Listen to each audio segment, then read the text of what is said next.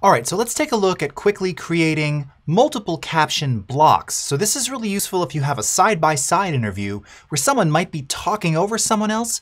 So here I have an interview of myself and my colleague Carl, and let's take a quick look at this. Spend a moment and cover that and just kind of say, hey, if you're getting this and it's freaking you out. Okay, so let's go ahead and type some captions in here real quickly. So once again, I'm just going to use my keyboard shortcut, Option Command A. I created another new style, Avenir Light Blue Center. Let's go ahead and choose that one. Click OK. Start our first new caption segment. And what you're going to see is that it automatically placed it underneath. That's because earlier, if I simply click on the caption inside of the program monitor, you can see that I now have this box that I can move around and adjust and place it wherever I want it to go, including changing the width and the height of that box as well. So once I have it in position, I'm simply going to now start typing those captions for Carl.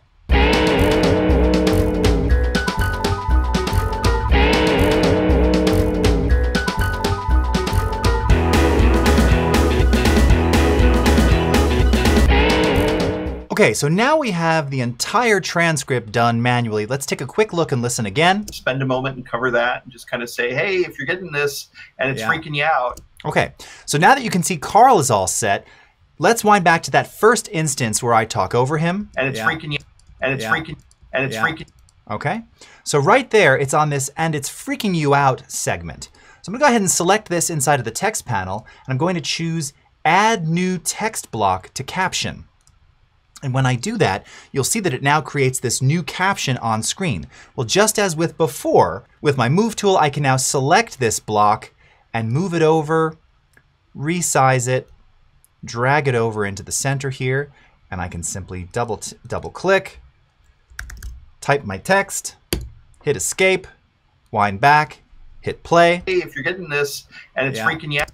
And again, you have the ability to stylize this independently as well. So I don't want it in blue. I'm gonna go ahead and select my text and let's change the fill color to white just to kind of offset it and differentiate the two captions within the same segment. Hey, if you're getting this and it's freaking you out, you know, it's really easy to fix it. Okay. And here's another one where I say okay and he says So we'll come down to this one, add new text block to caption.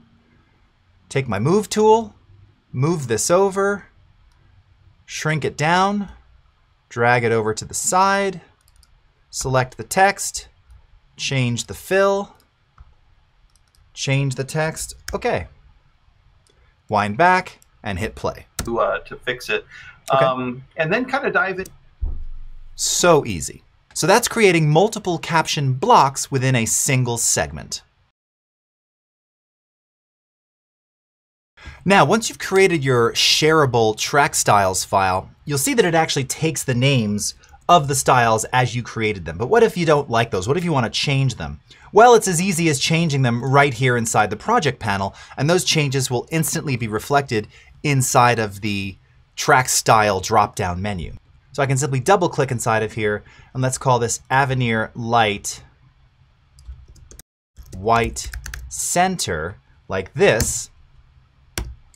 Let's go ahead and zoom back out. And if we go over to our track styles now, you'll see that that change has been reflected. Avenir Light, white, all caps, center. Go ahead and change that. And again, it'll apply that to all of the segments inside my captions track.